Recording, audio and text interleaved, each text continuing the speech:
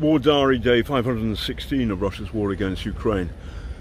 Early on in the Second World War, when the Germans were having a real go at Britain, I think during the Blitz, or it may have been later, Churchill told the RAF to go and bomb Berlin. This was very dodgy in those days. The RAF didn't have the kit necessary to carry this off without serious risk, but the Royal Air Force did it anyway.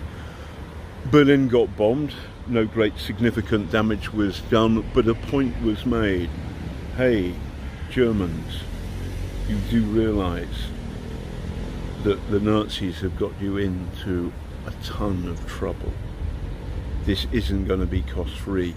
And in the same way, the Ukrainian drones, one suspects, they haven't confirmed it, but drones have attacked Moscow, including hitting, we believe, a Russian Ministry of Defense bot factory.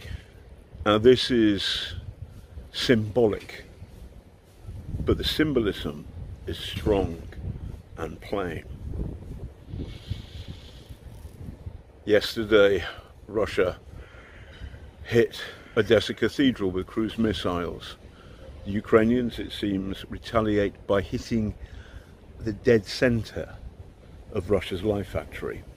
So this, while the Russians target civilian and sacral targets,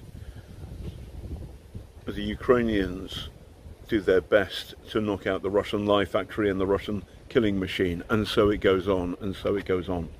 But once again, what this means is that Vladimir Putin's story to Russia is that this is a special military operation, that Russia will win, that Russians' force and strength will overcome all problems.